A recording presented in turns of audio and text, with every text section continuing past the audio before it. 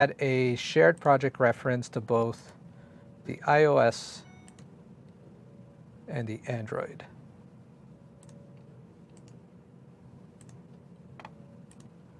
And I'm going to set that up. So right now it's not actually doing anything. It's it's still empty. So let's go ahead and implement that.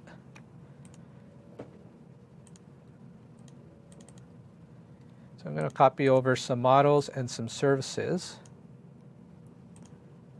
over. And the model is essentially the same one that we have in iOS. So we are going to delete that from iOS.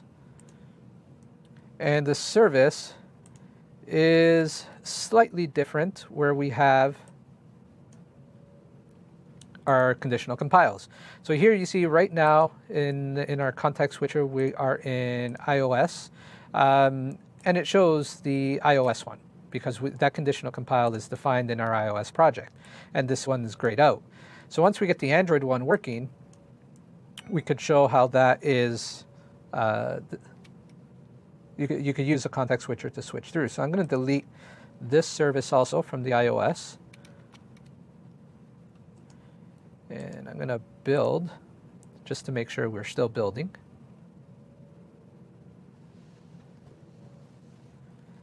All right, so we've replaced the files that we had before in our iOS application with these new files that we're going to build out in this module. Yes, exactly. Okay.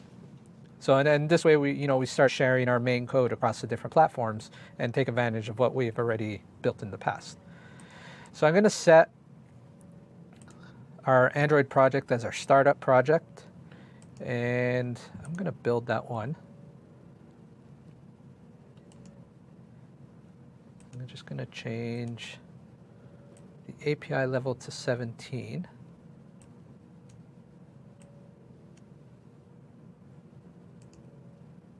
And set it as startup project, and then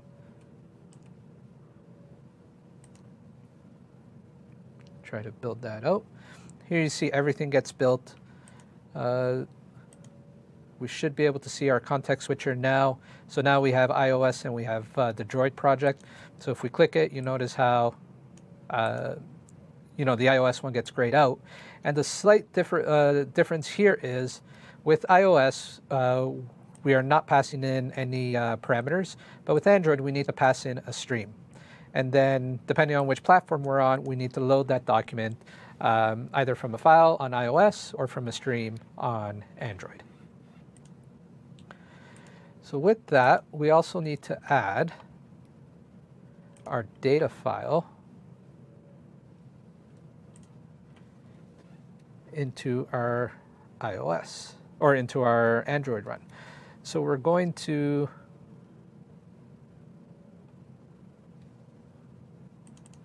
go into main activity, and we're actually not going to pass our data file yet. What we're going to do is we're going to go through some of the overrides and the application lifecycle. So we're going to replace this implementation with this one and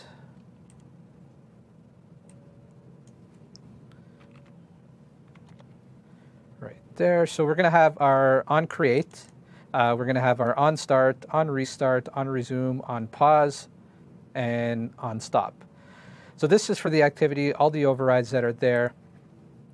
I'm going to run this on the device. I'm going to bring that up. And right now, everything's going to build. And it's going to push it out to the device. All right, so again, we're just going to look at the events that are happening as the application starts, stops, goes to, exactly, in and out of focus for the user. Exactly, exactly. So here you see we have the onCreate, onStart, onResume, and then if I go into the device, I'll just hit the home button, and you'll see we get the onPause, onStop. And then I could restart the application here. And then we get the restart, start, and resume. If we go and kill the application, you see the application stops, but we get no destroyed event. So now with that, you also have a app object that you could implement. So we're going to just implement this class. And this application gives you some more overrides. So it could give you a application-wide onCreate override.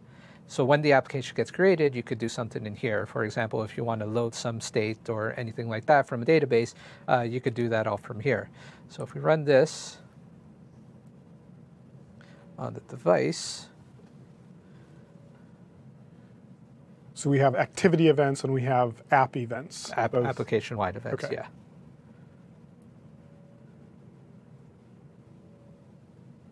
So here you see we get the app created, we get the view created, it's resumed,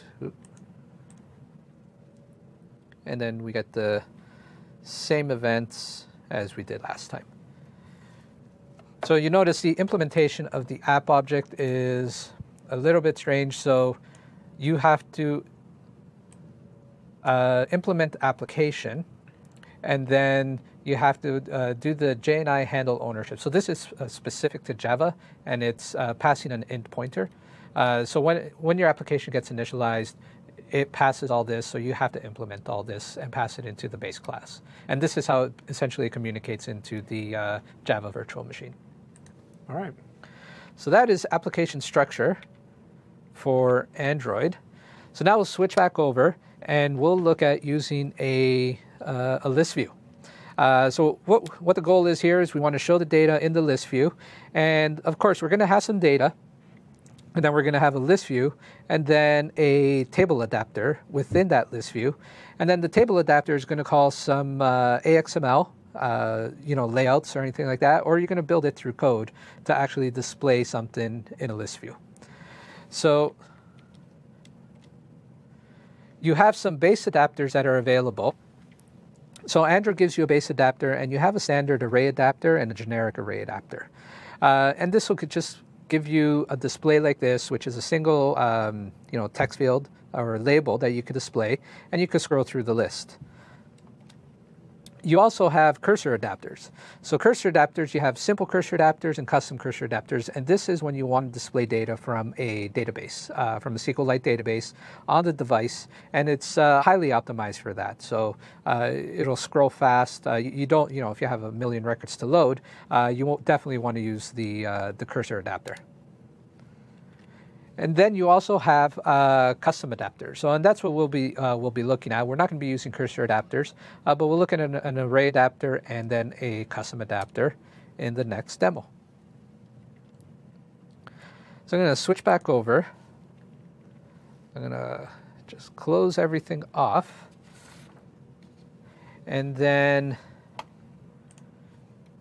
going to go into the assets, and I'm just going to copy over some items that we need. So I'm going to copy this raw folder and this layout folder, copy it into our resources. And I'm just going to say yes to overwrite.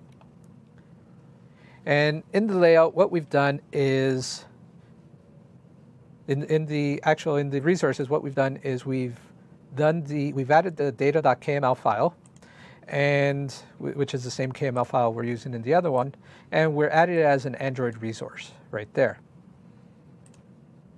So that's the data that we're going to load up, and then in our main.axml,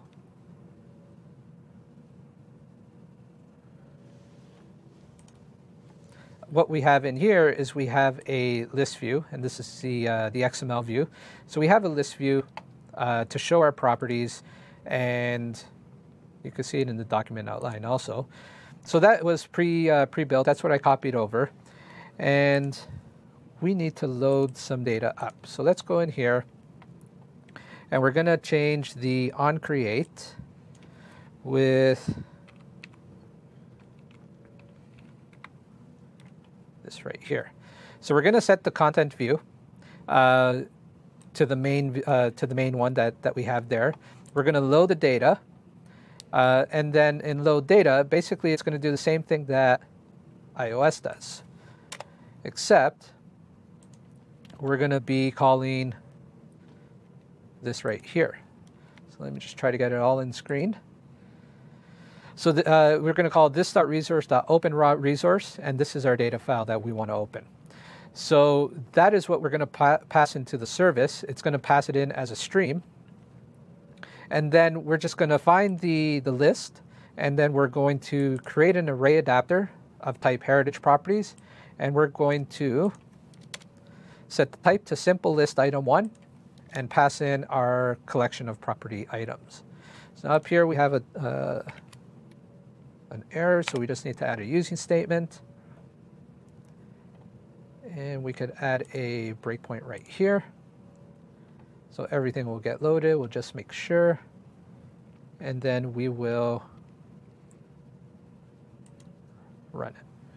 So why didn't we put that data.kml file in the shared code library? So this one, we didn't put it in there because we need to load it up as a resource. So right here you see that we have, give me 1 second. So the resources.openRawResource, we wouldn't have access into that from the shared project. Okay, so it's how it embeds that data into our resource as it goes. Okay. Exactly. So here you see everything's loaded. We still get 136 because it's the same file. And we're going to go in and we're just going to hit F5. And now you see we have all our heritage properties. Now the reason it shows the class name is because it just does a toString. And the default implementation for toString is just to give it the full namespace of the class. So we could go in here and we could just add a override toString.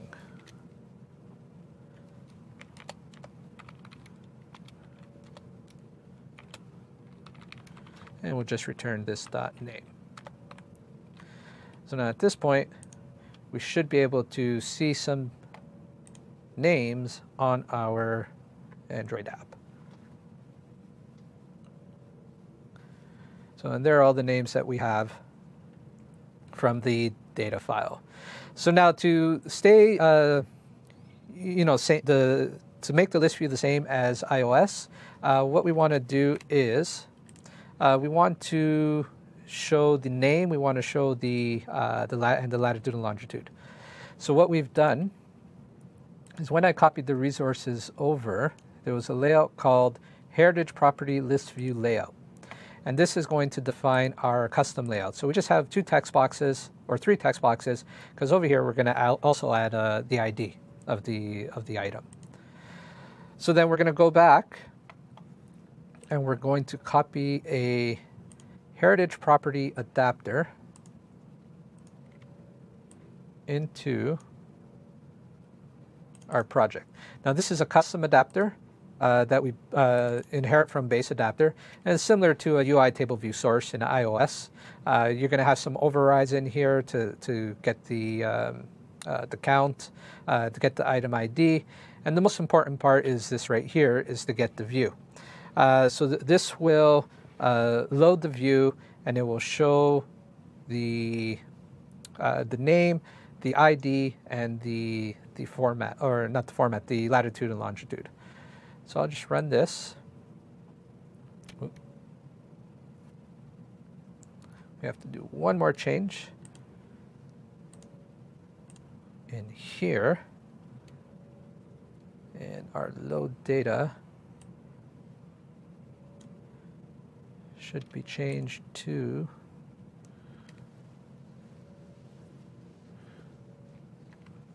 let me just stop that. Heritage property adapter.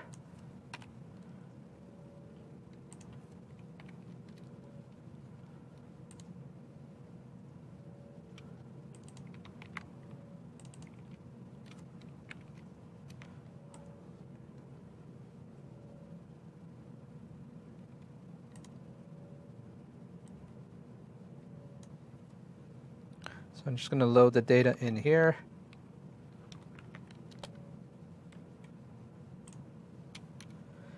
And here you'll notice how we, for the adapter, we're setting our custom adapter, heritage property adapter, and we're setting it to the list view. So I can also set a breakpoint. So when it grabs the view, it'll go in there. So one thing, as this compiles, one thing to point out here is you want to reuse views when you're doing using list views. For example, here it's going to send in a null at first. So the first time it's going to be null, so we want to go inflate the resource that we created, which is our heritage property list view layout. So that's the layout that I showed, the AXML file. And then it goes in, it creates it, it's going to set the data properties, and then the second time around, it's going to send in the cached view. So this is for optimization because you don't want to call this inflator all the time, the layout inflator.inflate, because that will slow down your application a bit. So I will run this. And there you see we have a custom layout showing the name,